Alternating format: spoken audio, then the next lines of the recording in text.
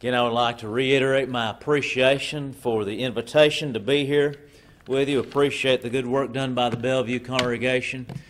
Appreciate Sister Mallory and all that she does in this work and the different members here. Appreciate all you do. Appreciate the men here who have participated in putting together the manuscripts and the lectures. I've certainly grown in my knowledge sitting here. I was asked the question, have I learned what I learned from somebody's lecture? He wanted to know. I think it's kind of amassing different things, and I think pretty much everybody who's been here has learned one thing without doubt, that this doctrine, this system of doctrine, is thoroughly ludicrous.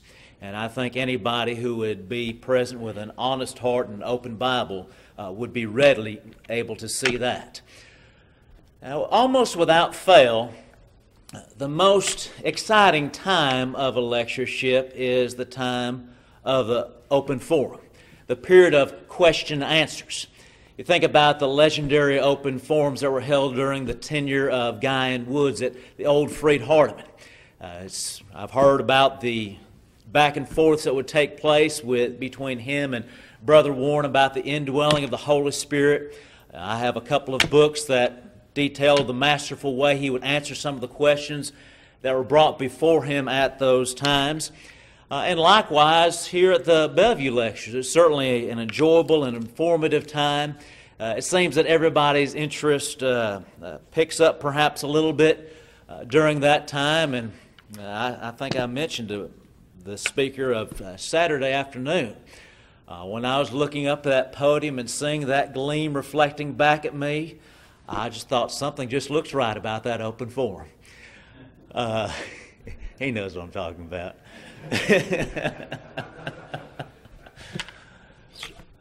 But can you imagine, as we think about how enjoyable and profitable it is for us to have the opportunity to learn from men who have had years and decades of study of the Scriptures, can you imagine what would have been the opportunity to be able to ask questions directly of the Lord, to have a personal question-answer session in that way? The disciples, the apostles particularly of our Lord Jesus Christ, were blessed with that opportunity, no doubt on many occasions. And some of them are not recorded for us. But we do have an occasion where we have some particular questions that the apostles of Jesus asked him, as recorded in Matthew 24, verse 3, Mark 13, 3, and Luke 21, verse 7. We find this then called the Olivet Discourse, basically a question and answer. We read in Mark 13, 3, and as Jesus sat upon the Mount of Olives, Peter and James and John and Andrew asked him privately, asked him concerning significant spiritual matters. And he provided the answer to their questions. We read about in other occasion, recording Luke 17, verses 22 and following, when Jesus told his apostles, the days will come when here's what you're going to want to see, and you will not see it, but here's the answer. And so not only was he able to answer their questions, he was able to understand questions that they would have in the future and provide the answers for those questions. We might call that discourse that's recorded in Luke 17, 22 and following, the days of the Son of Man discourse, that recorded in Matthew 24 and 25, Mark 13, Luke 21, that's commonly called the Olivet Discourse, and it's so called because of where it took place. Again, Mark 13, 3, and as he sat upon the Mount of Olives over against the temple. That's where the discourse occurred, and so it's sometimes called the Olivet Discourse. Sadly, false interpretations, misinterpretations of the Olivet Discourse lie at the root of more eschatological error than perhaps any other section of Scripture, with the possible exception of Revelation chapter 20. But that's certainly not because Jesus did not speak clearly and truly. It's not because the Holy Spirit, who inspired its recording, did so fallibly. No, it's because, again, people approach the Scriptures in a way that they should not.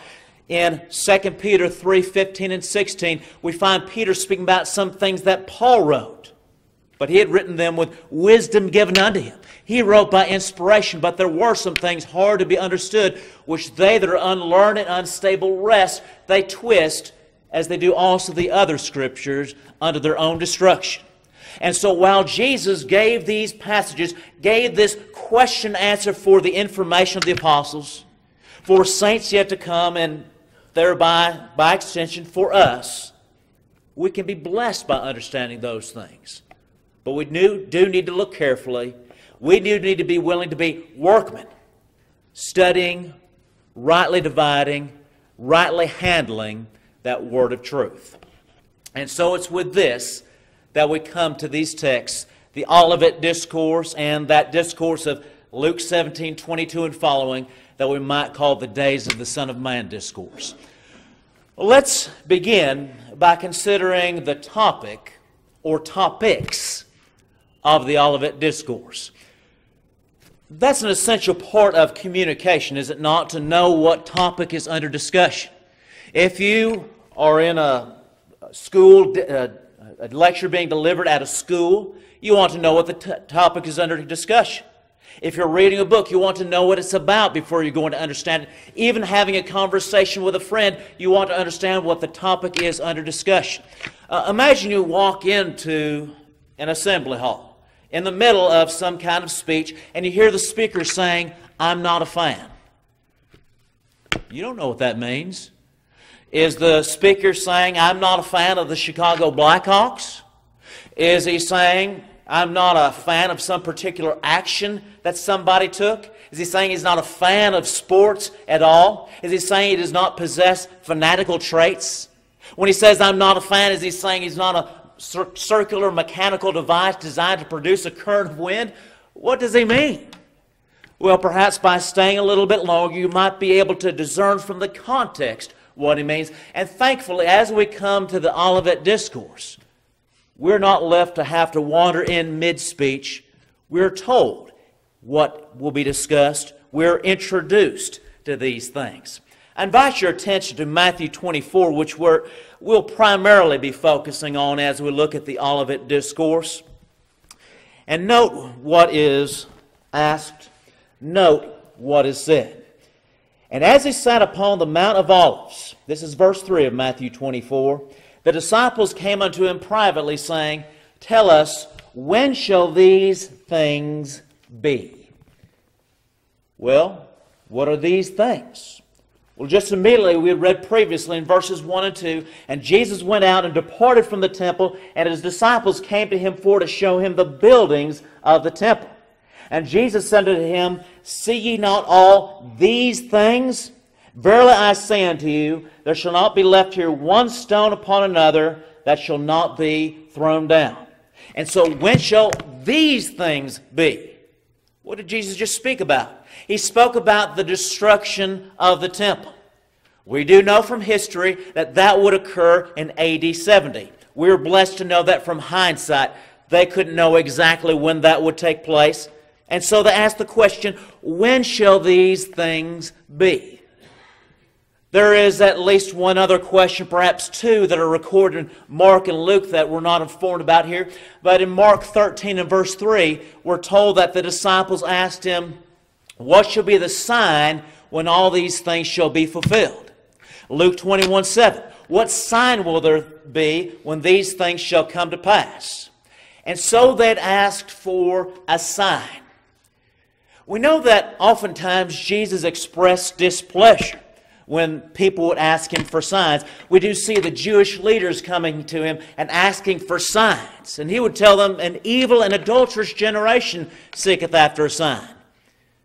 But those signs were signs, the requests, for signs were expressive and reflective of the doubt they had, of the testing that they were trying to make of Jesus, of really trying to disprove who he was. That was their intent. That's what they were seeking. But here's the disciples are asking, they're asking, how can we know that this is going to take place? And Jesus would respond. He would provide signs that would provide an incredible asset when these things would occur. when the destruction of Jerusalem would take place. And we read this third question, "And what shall be the sign of thy coming and of the end of the world?" Again, Matthew 24, verse 3. And so, what shall be the sign of thy coming? What shall be the sign when the world ends? Now, the disciples, we know, as Jesus was on earth with them, they misunderstood a lot of things. We're told time and again about how Jesus would say something. They didn't know what it meant until the other side of the cross. Then they would understand what these things meant. After Jesus was risen from the dead, then they grasped these things. And so they probably thought they were speaking about the same event. As they're thinking about the destruction of Jerusalem, perhaps they're thinking, surely this will be the end of the world.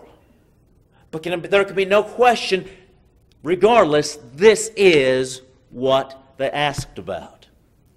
And so as we look at the Olivet Discourse, it's important to understand that what we find following, what Jesus will say, serves as answers to these questions. Now, as we do consider the topics of the Olivet Discourse, there's something we need to address with regard to Max Kingism, realized eschatology. Max King puts forth the view that Matthew 24 is simply a continuation of Matthew 23. Matthew 23, we know, does speak about the judgment to be brought upon the Jewish state. He will talk about the destruction of the temple.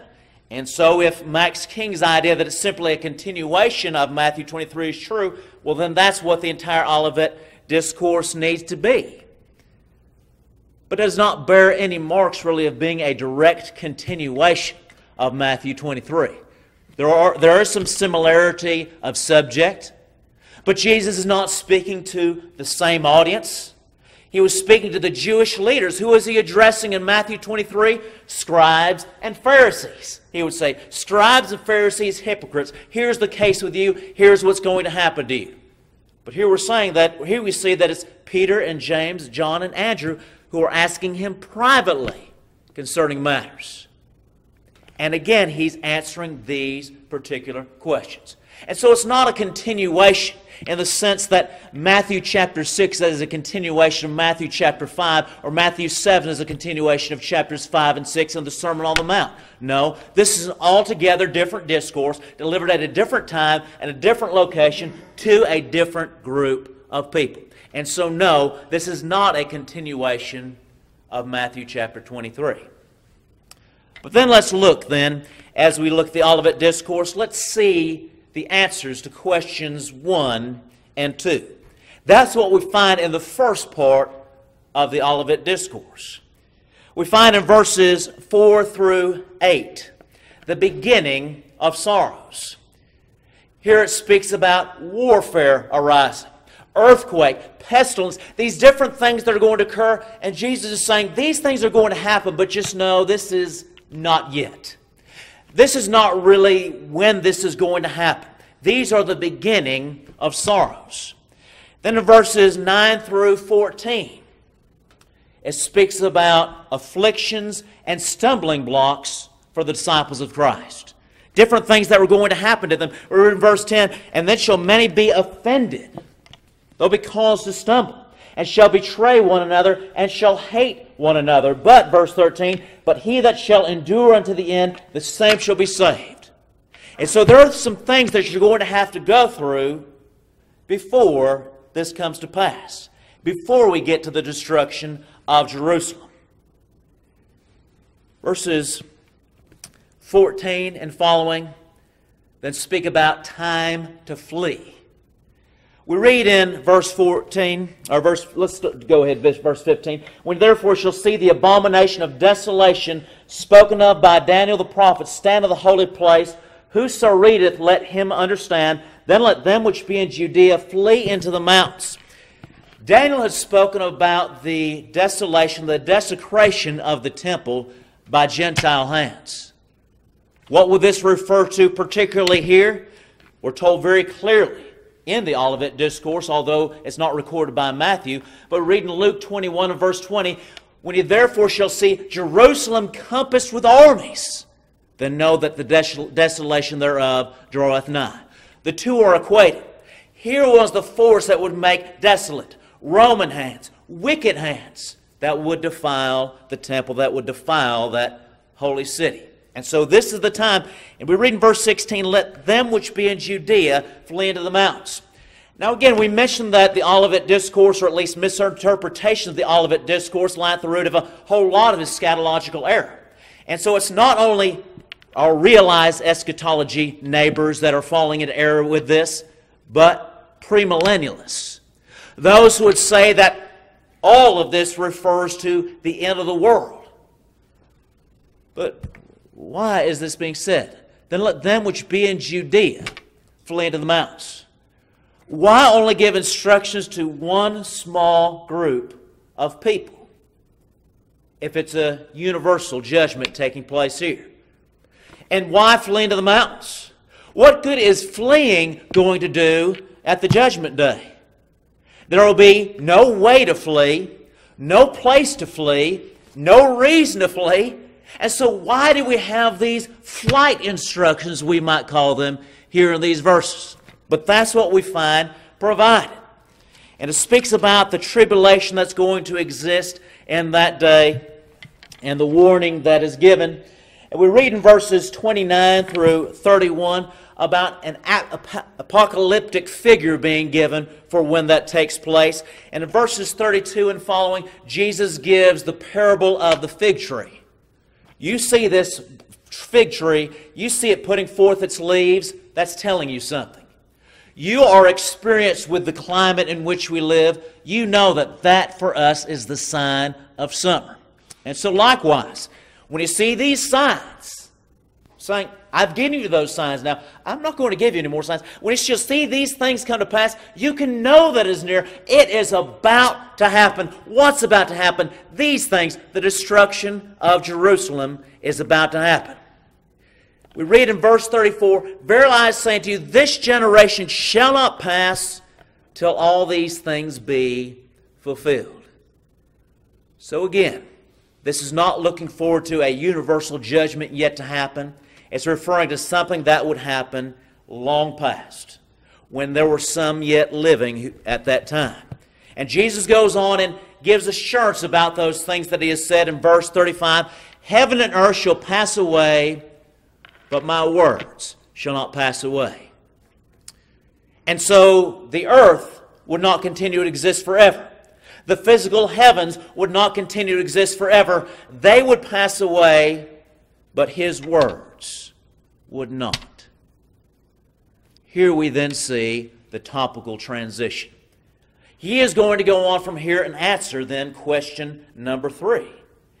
And we see a number of marks that we do have a topical transition. Jesus goes on and says in verse 36, but of that day and hour knoweth no man, no, not the angels of heaven, but my Father only. But of that day, what day? He had just spoken about heaven and earth passing away. Of that day knoweth no man. We see then a transition. As Jesus has previously been given all kinds of signs, now he's saying, no signs. You just don't know when this is going to happen. There is a mark of transition right there. Notice also 2 little words that begin verse 36. But of. In the original, that is peride. P-E-R-I-D-E. And this is a transitional marker we find in various places of Scripture. I invite your attention with me to 1 Corinthians chapter 7, and let's note how we see the Apostle Paul using this as a transition marker, to make a transition from topic to topic. In 1 Corinthians chapter 6, Paul had been speaking about fornication, warning them to flee fornication. We'll read then at the beginning of chapter 7, now concerning the things whereof you wrote unto me, it is good for a man not to touch a woman. And so he's going to address things that the Corinthians had written him about. They'd obviously written him about marriage. He's going to address those things, and so he's changing topic. And that now concerning peri de. We're changing topic right here. Look at 1 Corinthians 7:25. He goes on and says, now concerning virgins, I have no commandment of the Lord, yet I give my judgment as one that hath obtained mercy of the Lord to be faithful. And so he's going to discuss virgins, but now concerning peri de. We do find this term being translated into English in different ways, and so it can be a little difficult for the English reader to understand. It's but of in Matthew 24 and verse 36, but it is the same phrase and performs the same function. It is a transitional marker. Again, 1 Corinthians 8:1. Moving to a different subject, now is touching things offered unto idols. We know that we all have knowledge. Knowledge puffeth up, but charity edifieth. And so we're moving on from talking about marriage, from talking about virgins. Now we're going to talk about eating things offered to idols. Peri de is what's used there. 1 Corinthians 12 and verse 1. As he has discussed abuses of the Lord's Supper in chapter 12, he said, verse 1, it says, now concerning spiritual gifts, brethren, I would not have you ignorant. Now concerning again peri de. We know that 1 Corinthians chapter 15 is the great resurrection chapter, which certainly stands in refutation of realized eschatology. We come to 1 Corinthians 16:1, where Paul says, now concerning the collection for the saints, as I have given order to the churches of Galatia, even so do ye. Peri de. Now concerning. We read in 1 Corinthians 16 and verse 12, as touching our brother Apollos, I greatly desired him to come unto you with the brethren, but his will was not at all to come at this time, but when he will come, when he shall have convenient time. And so these were different things about which the Corinthians had asked him. They had asked him about marriage. And so he says, peri de, we're going to discuss that now. About the collection, he says, okay, peri de, we're going to discuss that now. They had asked him about Apollos, peri de, we're going to discuss that now. Moving from topic to topic. It's a transitional marker. We do see Jesus elsewhere using peri de as a transitional marker. In Matthew chapter 22, when the Sadducees, again the forerunners of the realized eschatologists, came to Jesus and brought forth their scenario that they thought Jesus couldn't answer. This woman who had been married to 7 different brothers consecutively after each had died, following the Levirate law of marriage, and asking the question, well, in the resurrection, whose of them will they be? Well, Jesus went on and crushed that type of idea and saying you're missing the point altogether. They're not going to marry at all. We'll read then in verse 31 of Matthew 22, but as touching peri de. Okay, I've crushed I've gone ahead and answered your question. But now let's talk about something else. Let's talk about the resurrection of the dead in general. And so that's what we find in Matthew 24 and verse 36. We have a very obvious transitional marker. Note also that in the first part, prior to Matthew 24:36, we had seen these things being mentioned. The disciples had asked him, when shall these things be? Regarding what Jesus has spoken about, the destruction of the temple. But after this, we don't see these things being mentioned at all. From this point on, he goes on and speaks about that day. He will speak about that day 4 times in the remainder of the discourse. A single day had not been mentioned prior to this, but now he does. So many obvious markers of a topical transition. Now we ask again, what is that day? The obvious answer is, as he had said, heaven and earth shall pass away, but of that day.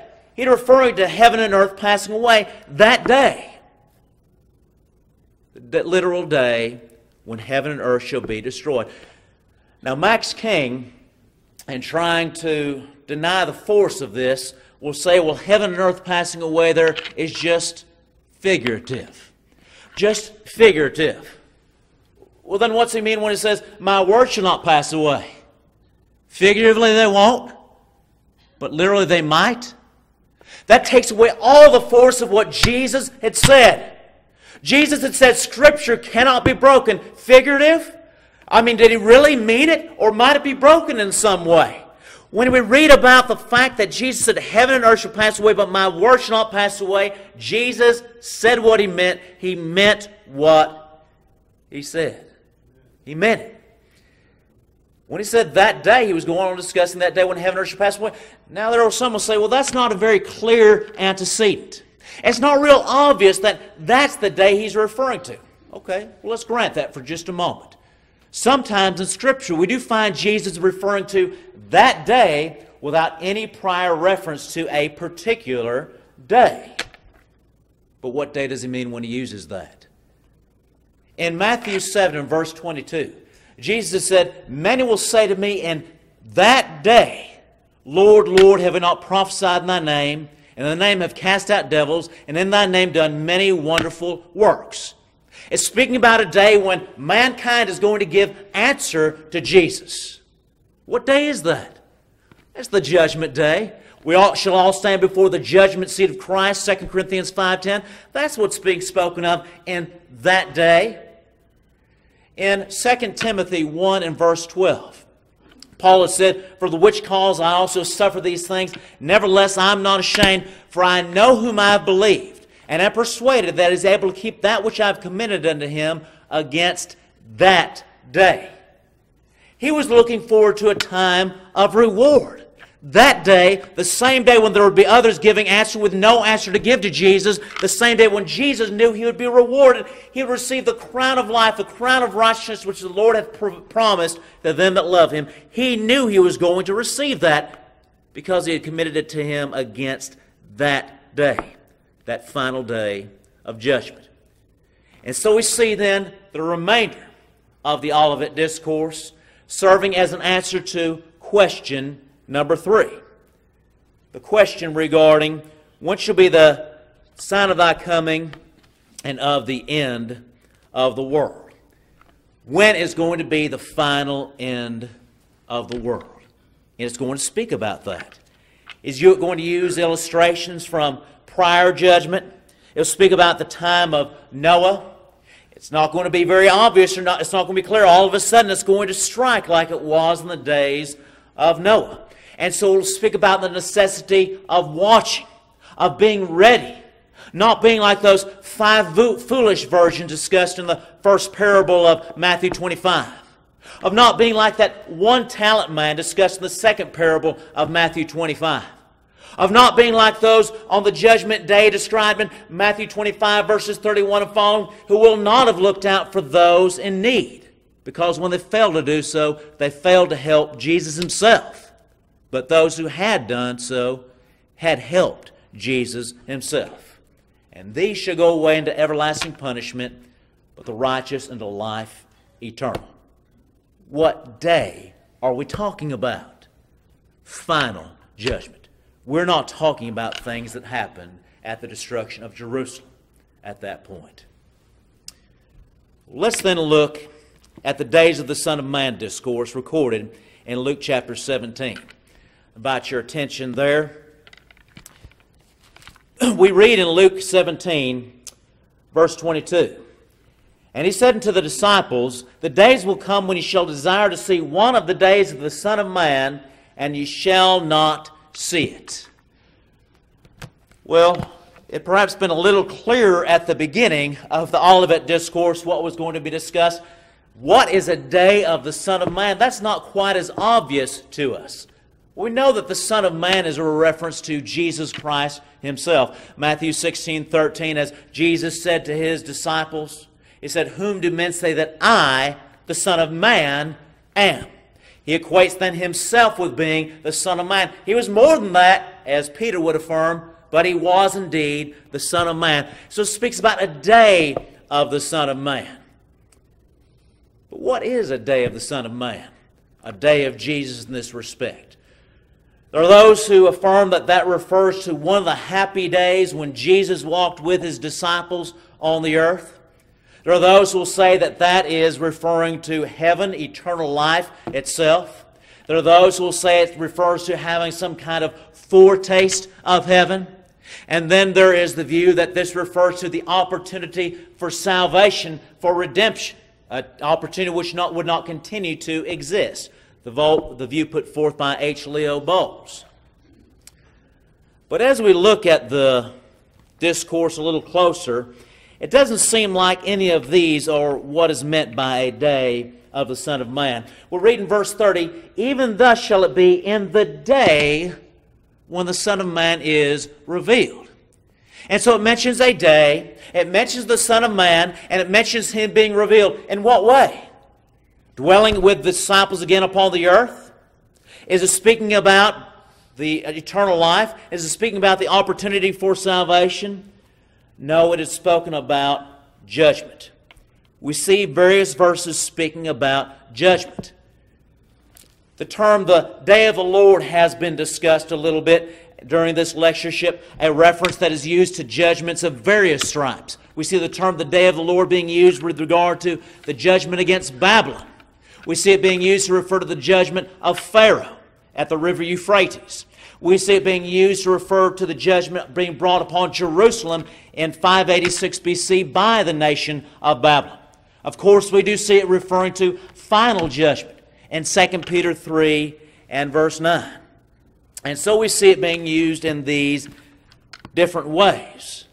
And so like as the day of the Lord in similar terms refer to a day of judgment, so it seems that a day of the Son of Man is referring to a day of judgment. Now he's saying you will desire to see one of the days of the Son of Man, and you shall not see it. So it mentions a plurality of days of the Son of Man, but as you go through, it seems that he is focusing upon one particular. Jesus is focusing on one particular judgment in this discourse. We note some things about it. In verse 24, Jesus would say, for as the lightning that lighteneth out of the one part under heaven shineth unto the other part under heaven, so shall also the Son of Man be in His day. We see this verse paralleled in the portion of the Olivet Discourse that is speaking about the destruction of Jerusalem. This parallel passage is found in Matthew 24 and verse 27. Now, the idea that parallel and similar language is used in and of itself proves nothing. But it's worth noting that certainly it can apply to the destruction of Jerusalem. And that makes sense. As lightning strikes one particular place on earth, but is visible far beyond that one singular place when it strikes. At nighttime, you could step outside this building and lightning might be striking miles away, but it's going to be lighting up the sky way over the other direction. You can still see it over there. When Jerusalem would be destroyed, people in Athens, people in Alexandria, people in other places of the world would hear about that, and that would certainly serve as a warning to them. Don't rise up in rebellion at this time. It would give a warning to them as well, just as the destruction of Jerusalem in 586 BC had served as such. Verse 25, but first must he suffer many things and be rejected of this generation, we read. Generation refers to those who share a relationship of time, a temporal relationship. But not only that, it also speaks about those who share a familial relationship. If you look at you can look in the book as well for some information provided by Bauer, Danker, Orton, Gingrich's lexicon. It can refer to as well the genetic relationship. And as we find Jesus using the term this generation, we find it's typically him referring to a generation of Jews. Jesus would speak about that generation, the judgment that would come upon it. He has spoken of that in Matthew chapter 23. But perhaps most decisively is what we find being said in Luke 17, verse 31. In that day, he which shall be upon the housetop and his stuff in the house, let him not come down to take it away, and that he that is in the field, let him likewise not return back. Again, we find that paralleled in the portion of the Olivet Discourse discussing the destruction of Jerusalem. But that was referring to flight instructions. That's saying you need to get out quickly. You don't have time to go back into your house and get everything out. You need to get out quickly. You need to hightail it out of there. We don't find instructions like that in the second part of the Olivet Discourse in Matthew 24, verses 36 and following. We find them in the prior point. That makes sense there. but it makes no sense why, with regard to the final judgment, somebody would be instructed to get out of there quickly. It will serve no purpose.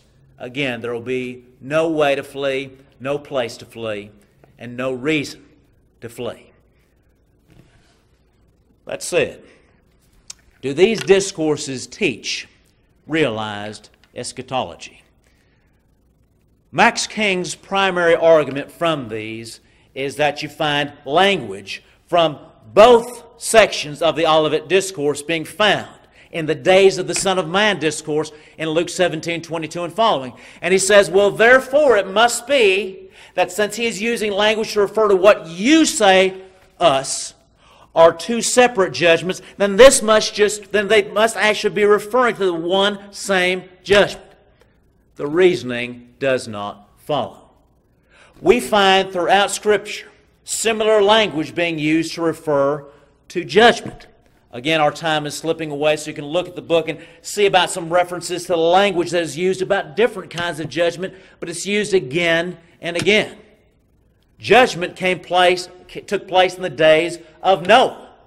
People need to be prepared for that. Judgment took place in the days of Lot. People need to be prepared for that. And there is certainly a sense in which the destruction that took place upon Jerusalem in AD 70 is a type of the destruction that is yet to come. When the elements shall melt with fervent heat, the earth also, all that is therein, everything is going to be burned up when that final day of judgment comes. It is a type of that. But for there to be a type, there also has to be a remaining antitype. Has to be. We see Jesus using similar language to refer to different occurrences, and likewise he does the same in these two discourses. We understand that perhaps these two discourses are not the easiest of all Scripture to understand, but we can understand. When we read what Paul wrote, what other inspired writers of the New Testament wrote, we can have their knowledge. We're told in Ephesians 3, verses 3 and 4, we can have their understanding in the previously unrevealed mystery of the gospel. But we're going to have to be diligent students. Our task then is to look to these things and know that there is a judgment day for which we must be prepared. We need to be ready. We need to be sure that we have obeyed the gospel. We need to be sure that we're living faithfully. We need to be sure that we're standing against false doctrine and standing with the Lord. We're going to look forward to standing in eternity. Thank you.